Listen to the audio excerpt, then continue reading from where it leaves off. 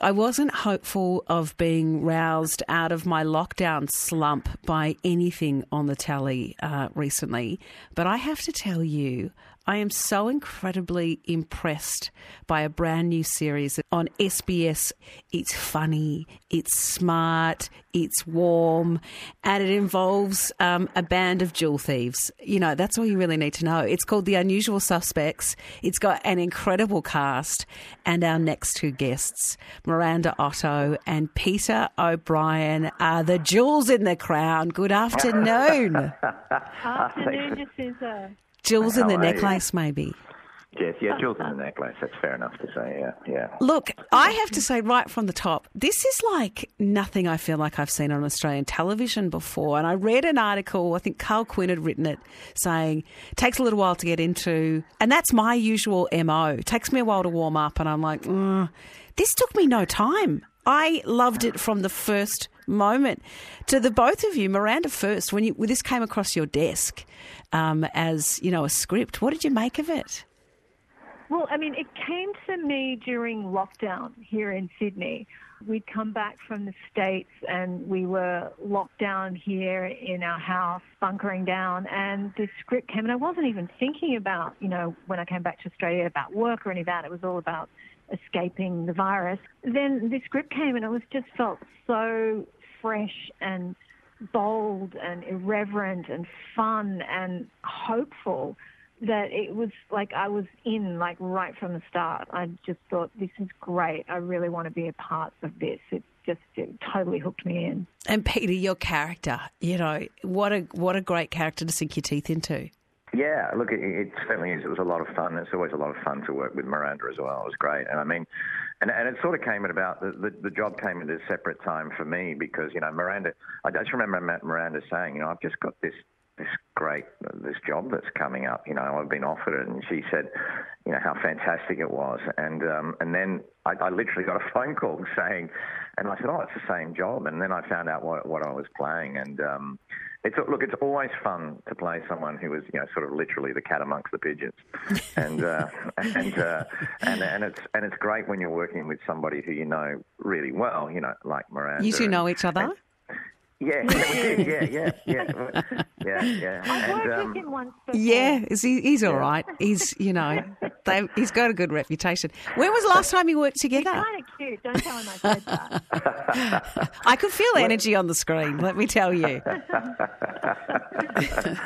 Yeah, it was great. No, it's so much fun. Look, it obviously is.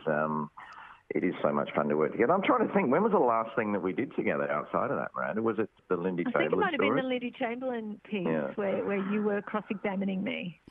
Yeah, I had to lock her up in that one. I'd love to be in your household when you're running lines. Maybe not for this particular one in some of the scenes. Look, I guess we should give a bit of a insight into what this is about, but you don't want to give too much away either. Yeah, it's sort of a whodunit, really. I mean, a $16 million necklace is, you know, stolen in this brazen heist from a children's birthday party in the eastern suburbs in Sydney.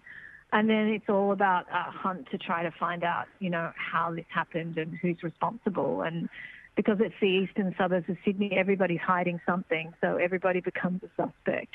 Yeah, it's a really strong female cast, culturally diverse women. It's just great. It's great to see something like this made now. And this is Miranda's quote. She'll say, this is right on the money now. It's right in the zeitgeist. Without question, the cast and what the cast is able to explore through culture and power and the secret lives of women almost as well, and how they interplay is quite incredible. I love the way she wrote that. She wrote it because there is the sort of backbone of the idea of a heist, you know, drama, and then we've also got all the comedy in it, and then there's this amazing cultural story going on in that, and you get to really open a door onto a community that a lot of people don't know a lot about.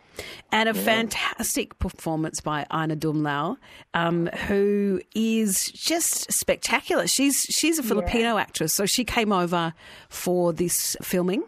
Yeah, she actually lives in America. She lives in Los Angeles, but she's from the Philippines. And, she was just terrific, really terrific. All the women are. But, you know, I worked a lot with Ina, and she is such a smart cookie and just so emotionally involved in what she's doing, and she's just terrific to work with.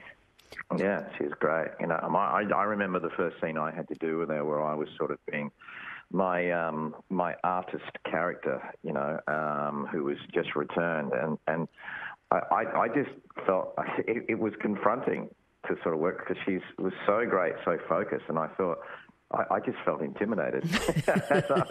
Have I done my work? Oh my God! Yeah, I know.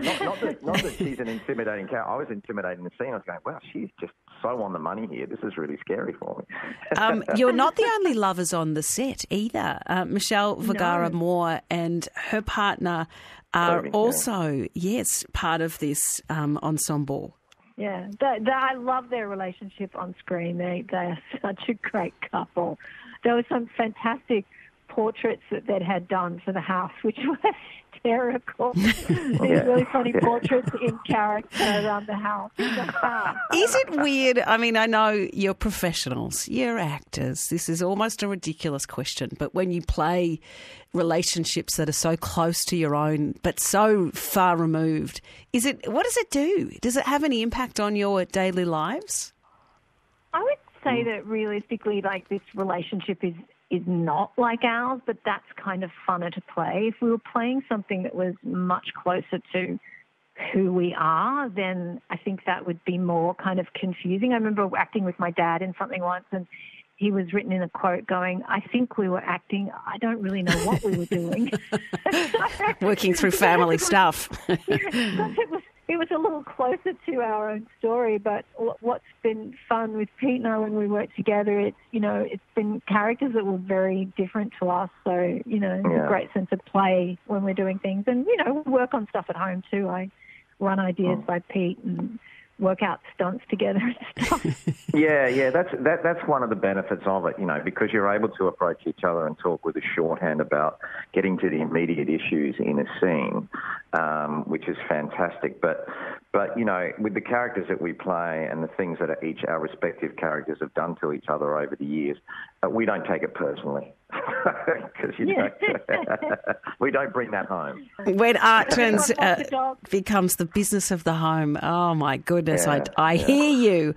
It is such a wonderful show. It's 4 parts, isn't it? Yes, 4 parts. So if people are into binging, they can watch the whole thing. You are speaking to the whole state that is ready for a binge, my friend. And we've done Mayor of Easttown. We're ready for this. You know what? We're so ready for this. I cannot tell you, Victoria, how ready you are for this, because this is the antidote. I was a hard rock to move and you moved me. So there can be no better credit than that. Congratulations, you two. Lovely to talk to you both in the basement of your house. And the dog didn't make any noise. No. Good dog. Well done. Yeah, good Ziggy. Miranda Otto and Peter O'Brien, thank you very much for joining us this afternoon. Thanks for having me. Thank you.